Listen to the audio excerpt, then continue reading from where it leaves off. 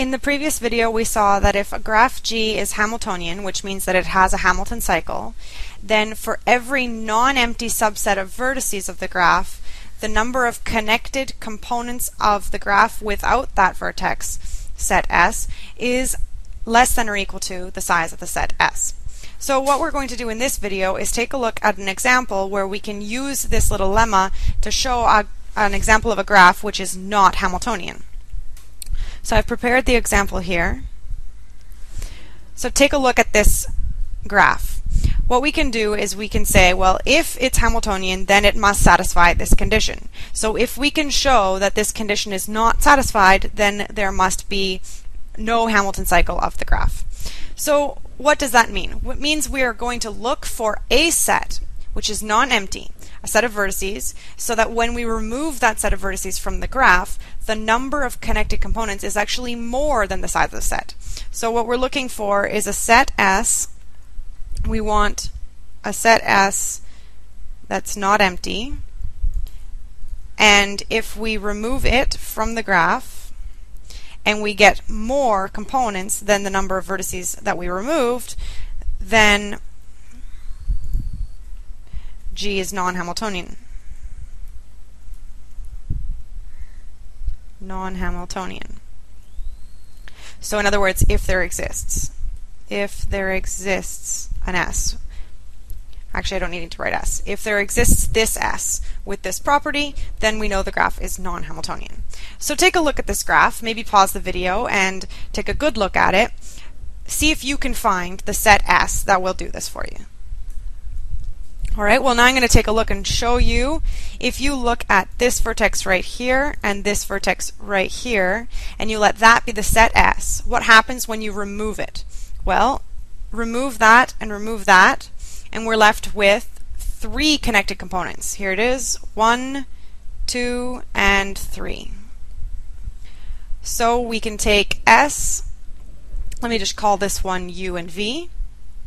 We can take S equal to the set UV, and then we can see that the number of components of G without this set S is 3, but the size of S is 2.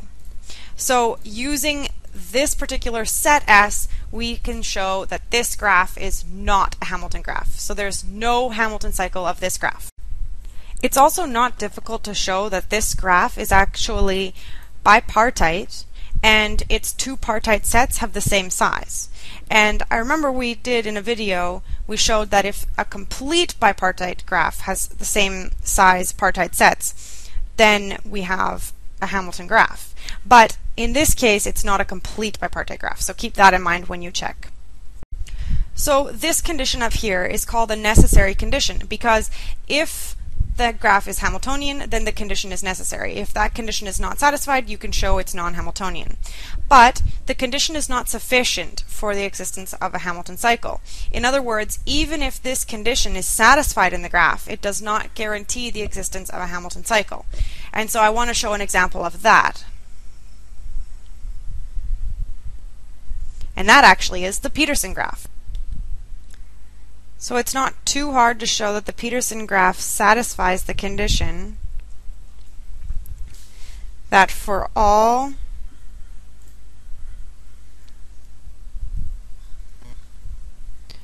sets of vertices which are not empty, if we remove that set of vertices from the graph and count the number of components that remain, it's always going to be at most the number of vertices that we removed.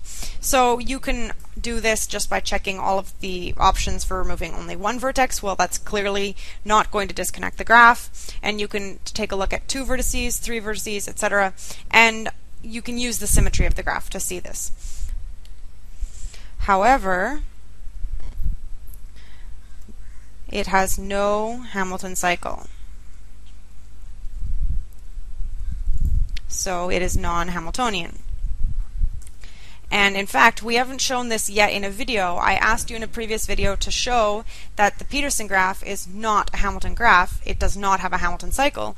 And in a future video, I will give a proof, or maybe even more than one type of proof, for why this is the case.